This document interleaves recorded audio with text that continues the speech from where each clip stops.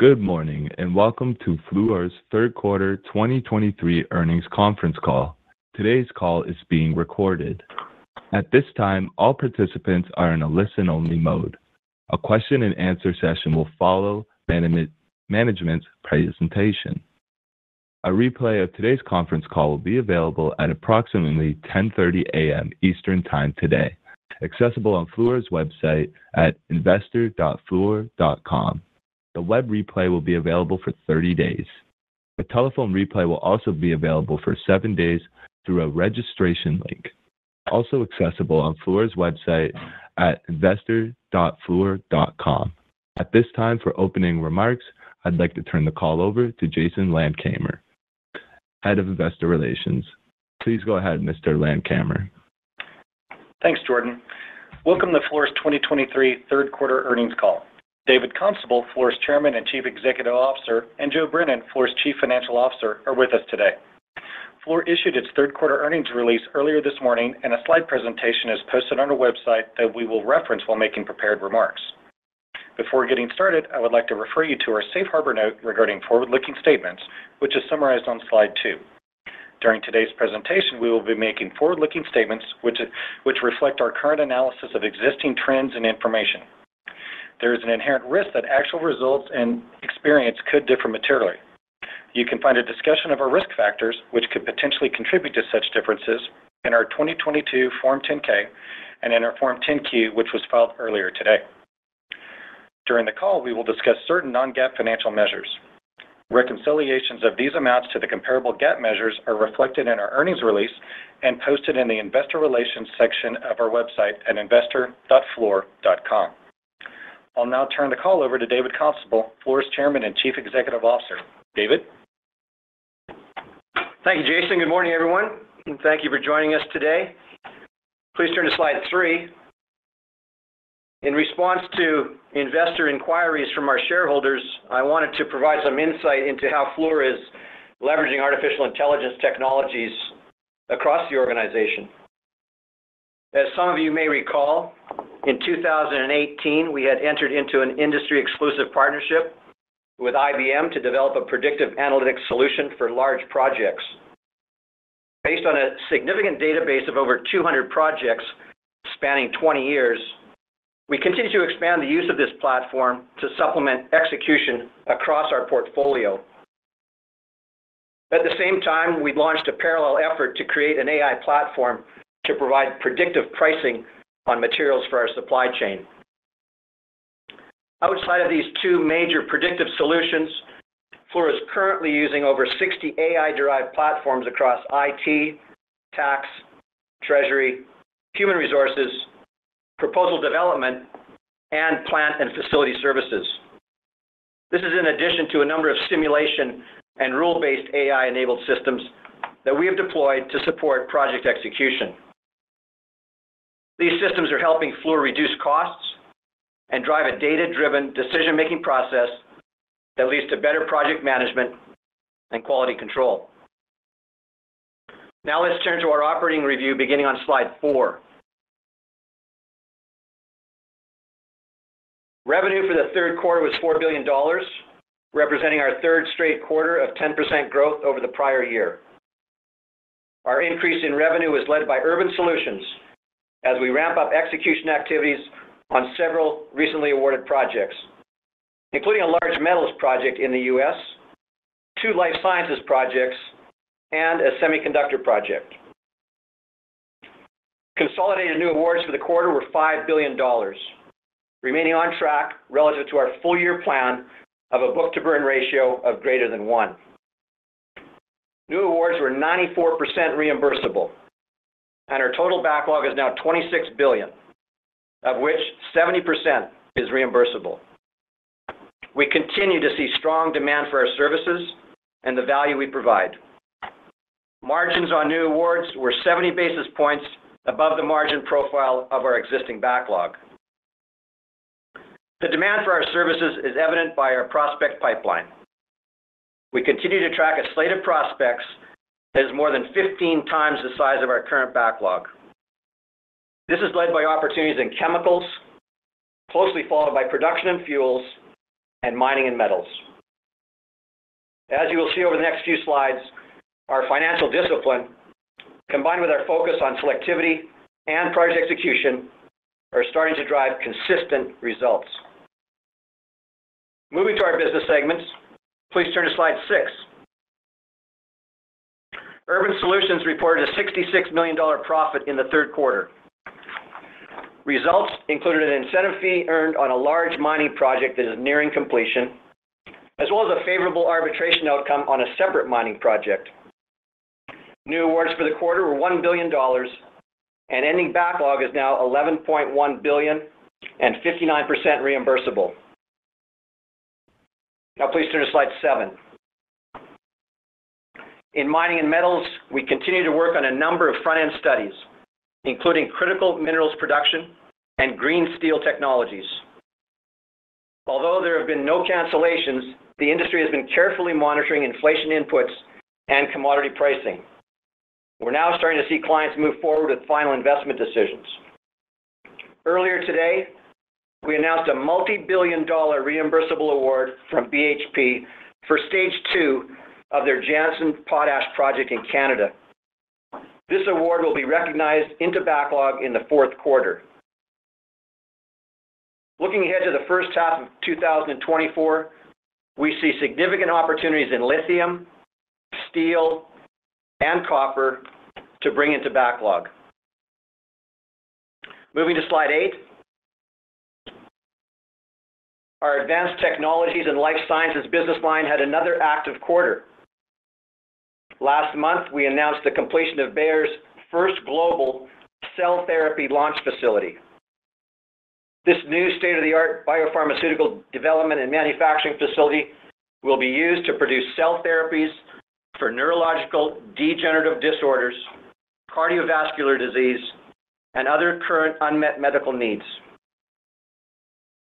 On the new awards front, ATLS was able to build off its successes in the second quarter. This includes an initial award for a semiconductor facility in the Pacific Northwest and an award north of $400 million for an expansion facility for a key strategic customer in Denmark.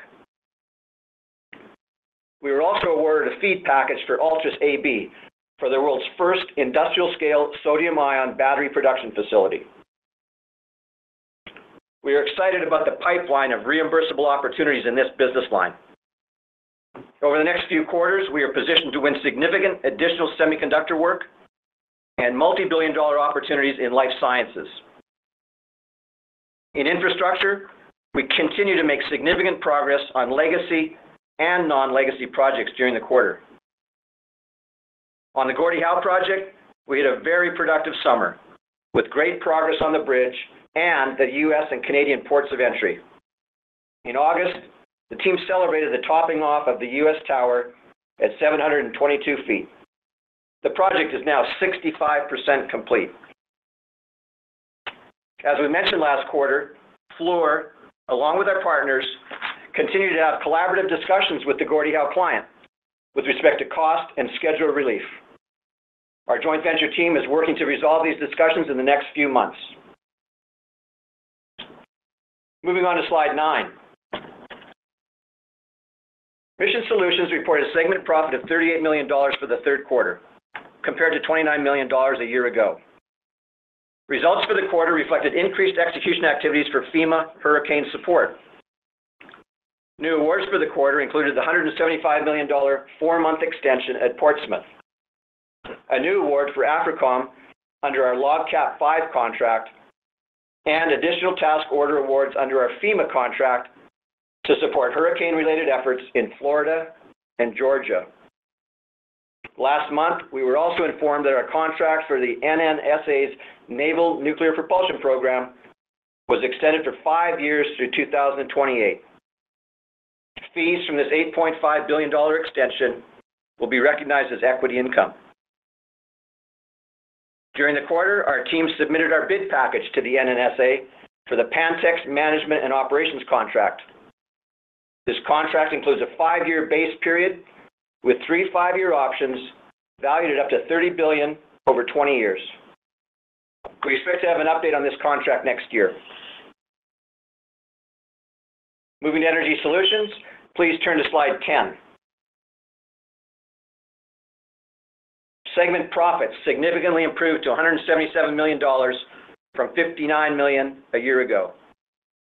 Results reflect the initial recognition of cost recovery entitlements on several fixed-price projects, partially offset by cost growth on a large upstream legacy project and a charge for the expected net settlement of a long-standing claim.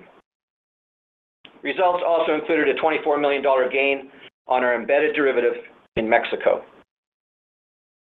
New awards for the quarter totaled $3.3 billion and included a confidential reimbursable EPCM contract for a large chemicals project in North America. For the fourth quarter, we are anticipating some sizable reimbursable new awards. Prospects include a large battery chemical project and an isocracker retrofit project, both in Europe, and an LNG facility in Indonesia.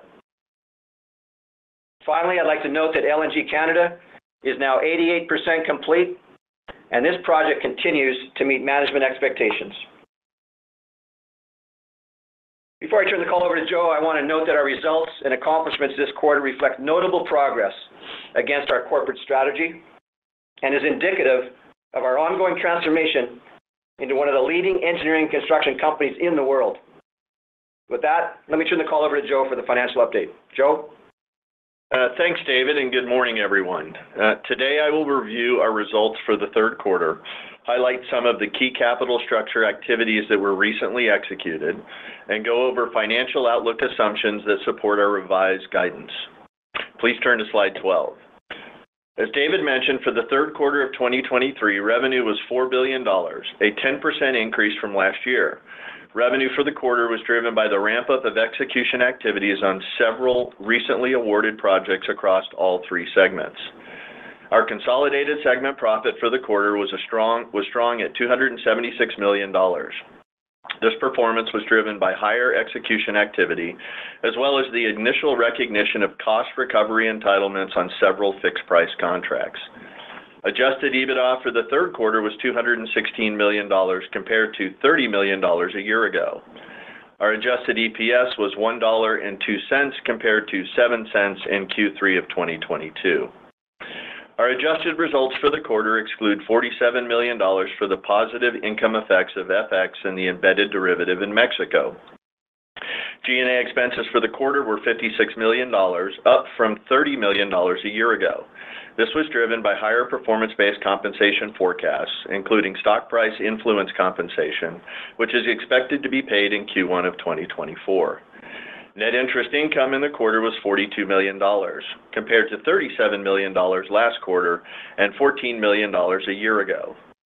Our reinforced liquidity position will enable us to generate positive net interest income throughout the year with prevailing interest rates on our deposits and marketable securities. New awards of $5 billion in the quarter improved our ending backlog balance to $26 billion. Based on our prospect pipeline for Q4, and as David advised earlier, we anticipate a book-to-burn ratio in excess of 1 for the full year. Moving on to slide 13. Our cash and marketable securities balance for the quarter was $2.4 billion. This excludes amounts held by NuScale. As it relates to operating cash flow, we expect to be positive for the full year. This includes additional distributions from our joint venture arrangements in Mexico and Canada, which more than covers the cash needs for legacy projects. Any potential client concessions on the Gordie Howe project are not currently included in our cash flow outlook. While we are not discussing 2024 guidance on this call, I do think it is important to note that we expect 2024 to be a significant year for cash flow generation, as we start to see meaningful contributions from our growing non-legacy portfolio. During the quarter, we reached an agreement to sell Stork's European businesses to Bilfinger. We have also launched an effort to transact Stork's remaining operations. At this point, we expect all transactions to close by Q2 next year. Now, please turn to slide 14. In August, we completed a very successful convertible debt offering to address our December 2024 senior notes. As a result of our offering being oversubscribed by 5 times, we were able to lock in a coupon rate of 1 1/8% and a conversion premium of 32.5%. We also entered into cap call transactions that prevent any share dilution until our share price trades above $68. Including the cost of the cap call, our effective cost of this debt is approximately 3.47%, slightly lower than the 3.5% of December 24 notes we are retiring. If we had pursued a straight debt issuance, we estimate our cost of funds would have been more than double this market-leading effective rate. A simplified example of how the cap call transaction works can be found in the appendix section of our slide deck. I should note that in advance of retiring the 2024 notes, the proceeds from the offering have been primarily invested in securities yielding over 5%, out-earning our maturing fixed-rate debt of 3.5% by over 150 basis points. Lastly, in September, we announced the full conversion of our convertible preferred stock, which further simplifies our capital structure. The cost of this conversion was $27 million, approximately $2 million less than the remaining undiscounted mandatory dividends. We will not have any change to our adjusted EPS estimated calculations as these shares were already reflected in our share count. And now that our 10-Q has been filed, our market cap will adjust upward by more than $1 billion. With these transactions, we have rebuilt a capital structure that was pressured over the past few years as we transition back into a lower risk portfolio. Please turn to slide 16. We are raising our full year 2023 adjusted earnings per share guidance to a range of $2.50 to $2.70 and increasing our adjusted EBITDA guidance to approximately $600 million. Our assumptions for the fourth quarter include revenue of more than $4 billion. Adjusted G&A expense of approximately $50 million, and an effective tax rate of approximately 40%. This may vary depending on countries in which revenue is generated. We expect tax rates to moderate as revenue in our tax advantage locations start to increase. Our expectations for Q4 segment margins are approximately 4 to 4.5% in Energy Solutions, approximately 4% in Urban Solutions, and approximately 6% in Mission Solutions.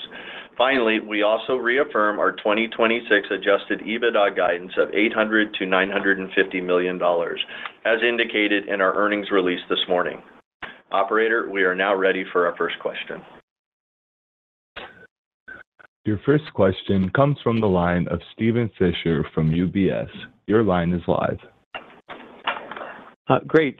Thanks. Good morning, and good to see the backlog growth there with the cost reimbursable mix. There were a lot of one-offs in the segment this quarter, though, related to older projects. And the language in the release said that you had initial recognition of cost recovery entitlements. So I guess I'm curious if that means there's going to be more of those benefits coming in. How consistent might the recognition be, and what did you bake into the guidance for that? Thanks, Stephen. Principally, what's driving some of the recognition relative to that is the activities in Mexico.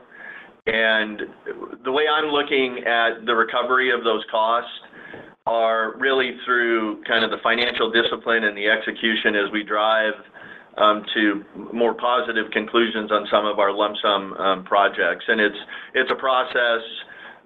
It clearly was part of our entitlement in our contract, but we had to work our way through it. So there's a portion of that. We always had it outlooked in Q4, but we were able to recognize it in Q3. So it was part of our guidance overall, but I think the majority of those projects now are close to 90% complete. So I do not expect to see that type of significant uptick in a recognition around these cost recoveries going forward. Okay, that's very helpful. And just, I guess, bigger picture macro, I think, David, when you were talking about the mining activity, you mentioned there's no cancellations and things moving forward. I guess I'm just curious about, related to the kind of stronger for longer interest rate environment, what do you hear from your customers about the impact of that? Does that kind of create opportunities for you to do more value engineering? Are there any delays? Is your project set and pipeline looking more insulated? What do you think about sort of that big picture macro topic? Thank you. Good morning, Stephen. It's David. From a mining and metals perspective, as you just saw, we had a great award here from BHP earlier this morning up in Saskatchewan for their potash plant. A great client with got a long relationship with BHP due to our project execution performance with them. So it was great to see that. More generally, we've got about $55 billion of front-end work ongoing in mining and metals right now. We see that continuing and have another line of sight on about another $50 billion of front-end work. Obviously, value engineering is also always important across our client base to make sure we can drive the best value and the right solutions for our customers. So, yeah, mining clients are, big picture investing in energy transition, minerals and metals. So we see that continuing. Some of the mid-tier clients are not going after the big multi-billion-dollar projects, but their capex levels. We track our clients' capex levels quarterly, and we don't see that softening at all right at this point. So, and with all that front-end work, we continue to remain confident in our mining and metals business, and especially being such on copper specifically, being the leader in the copper mining space. We feel we're in a really good position going forward. Terrific. Thank you very much. Thank you. Your next question comes from the line of Andrew J. Whitman from Baird. Your line is live. Great. Good morning. I thought I would ask here, Joe, to cut through the noise. As much as we would all love to hear and quantify the claim settlement, the upstream charge, and the various other things that ran through your income statement this quarter, I know that you're not going to do that for us. So I'm going to ask that question in aggregate a different way. And so your adjusted EBITDA for the quarter was $216 million.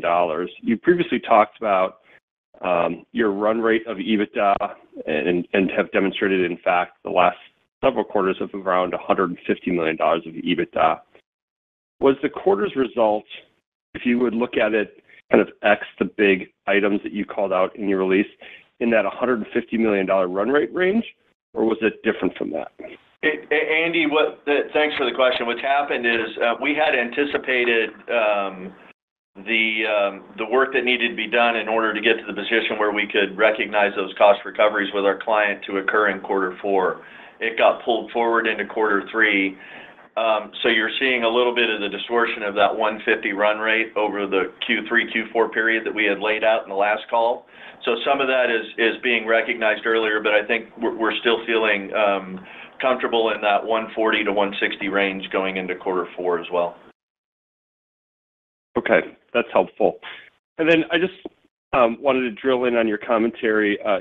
You'd previously been a little bit reluctant to talk about cash flow in 2024. I think that made a lot of sense. Is it just that we're closer to 24 now that gives you confidence to say that, that there could be significant free cash flow next year? Or is there something in the business that you're seeing more confidently today in terms of the business's performance that gave you the confidence to make that general comment? No, Andy, I appreciate the question. I think this is the result of a lot of hard work in clearing out the legacy challenges. You can see some of those settlements flowing through the books today. We're getting significantly more comfortable where we are in that position. We continue to add very high quality backlog at very good rates as experienced in Q3 relative to $5 billion in new award and then coming out next quarter. So it's really a combination of all those things. The other thing that's underpinning our comfort levels around kind of highlighting cash generation moving not only into Q4 of this year but into 2024 is we're starting to see some of the repatriation of the dividends that we had been communicating to the market over the last 2-3 quarters. And in Q4, you'll start to see the ramp up of the return of the liquidity to Fluor. Great. Thanks a lot, guys. Your next question comes from the line of Brent Feldman from D.A. Davidson. Your line is live. Hey, thank you. Congrats on a great quarter. Just looking at the slide deck, the expectations for energy segment margins for 4Q, that 4 to 4.5%, would be below what you've seen year to date. I understand there were some outstanding benefits here in the third quarter. I'm just wondering if there's some specific influences in the fourth quarter in that business group we should consider, just sort of trying to be prudent given the moving pieces of the business. No, we are, for the full year, we're at 6.5%. And this is more just a reset after the culmination of getting to the recognition of the cost recoveries in Mexico. It's just a bit of a settling of that, a bit of the lumpiness that's flowing through, but 6.5%. And as we look forward to giving you the guide for 2024, but we do not see 4 to 4.5% being the run rate moving forward for energy solutions at this point. Okay, appreciate that. And I guess just taking a step back, I mean, look, you're still facing some cost growth on some legacy projects that's more than offset by kind of positive items in the business, core execution, recoveries. Is some of these legacies activities move into sort of late stages here? You're ramping up more profitable new work. I just want to get a sense, are you more confident that the sort of typical kind of quarter-to-quarter risk associated with these legacy projects is diminishing? Companies in a better position now to sort of more than offset that, even if we do see some more cost growth ahead? I'll start, Joe. You can chime in as well. I'd say we're getting much more confident with the remaining legacy work. There are only a few projects remaining that are well along. In fact, the large offshore project that we're looking to finish off is 100% complete and 75% complete commissioned, and hopefully by the end of January that it'll be handed over to the client. So that's well along. As I mentioned, Gordie Howe is 65% complete, and we're getting great progress there, and having good discussions with the client on revenue recovery. And well along on the LAX People Mover project out in Los Angeles. I think it's 88% complete as we speak. So these projects are in a very good place now, and with good discussions with the clients where there is revenue recovery required. So that allows us to have good confidence going forward. And as we continue to execute right now, well above our as-sold margins on the much healthier backlog that we brought in. As we've said, we've hit and passed an inflection point at the company now that gives us a lot of confidence in our numbers and that cash that Joe talked about, the year of cash in 2024. No, I think that's the only thing maybe I would add is you're starting to see some of the financial discipline relative to the recognition of cost and the hard work that's gone in over the last 12 to 18 months to bring some of these claims to very positive conclusions with our clients. So I think all that is kind of contributing to the positive outlooks here. Great, thank you. Thank you. Your next question comes from the line of Andy Kaplowitz from Citigroup. Your line is live. You got it right. Good morning, everyone. Close enough, Andy? Something like that? Close enough. David or Joe, I think you said that these positive cost recoveries are part of your guidance, but they just moved earlier into Q3. But you still raised your EPS guidance significantly for the year. So what else is going right to lead to that raise? And then without giving us an EPS guide for 24, is it fair to say that with the significant backlog growth you have and expect an underlying margin improvement, you would still expect significant EPS growth off of 23's higher base? Well, I don't want to guide into 24 yet. I think what David touched on, we're having the resolution of the challenge projects, and we're coming to the conclusions that we expected through a lot of hard work. That's one element of it, and I think David's leaned into, and we're seeing it, is just this higher quality, better than existing backlog margin intake, and we're starting to burn those higher quality awards through the P&L. So I think it's just a combination of all that, and you're going to start seeing that higher quality margin backlog kind of be the headline story next year as we get back to a lot more consistency around around how we're reporting out and the cash flow generation around contracts that have much better terms and conditions. So I think it's a combination of a few things that are giving us that level of confidence. Yeah, that's that $20 billion we booked in, Andy. The $20 billion we booked in 2022 is really strong margin in there, and we're doing it again this year. May not get quite to the 20, but we'll be getting close to that this year as well with that same type of margin profile. We expect to be at or near 75% reimbursable by the end of the year, and we've got execution excellence on. As I said earlier, that we're executing above our as sold, so that all plays so well into the future and the trajectory. Positive trajectory for the company here over several years, right? These jobs will run.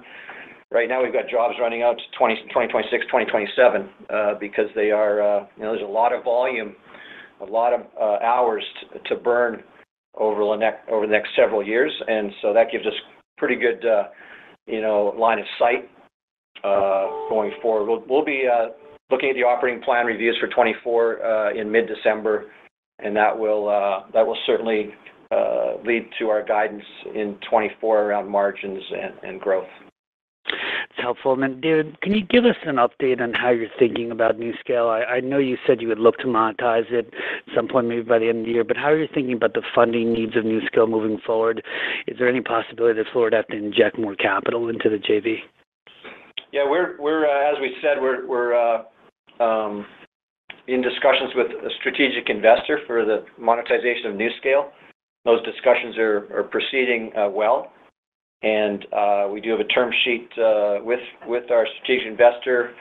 And if all things line up correctly, we'll be able to talk more about that at the end of the year or early in the new year on that monetization. So that's where we're focused right now. NuScale has a great offering in the industry. They're well ahead of any other SMR technology, I'd say by 5 years easily. And so we're very excited about supporting the commercialization of NuScale going forward. And I believe they have an earnings call next Wednesday where they can talk obviously more about your comments around cash and how they look at that. Appreciate the color. Thank you. Your next question comes from the line of Michael Dudas from Vertical Research. Your line is live. Good morning, gentlemen. Hey, Michael. Michael, how are you? Congrats on that World Series victory. Hey, go Rangers. Go Rangers. I'm glad you guys even know there's a baseball team in Dallas. That's good news.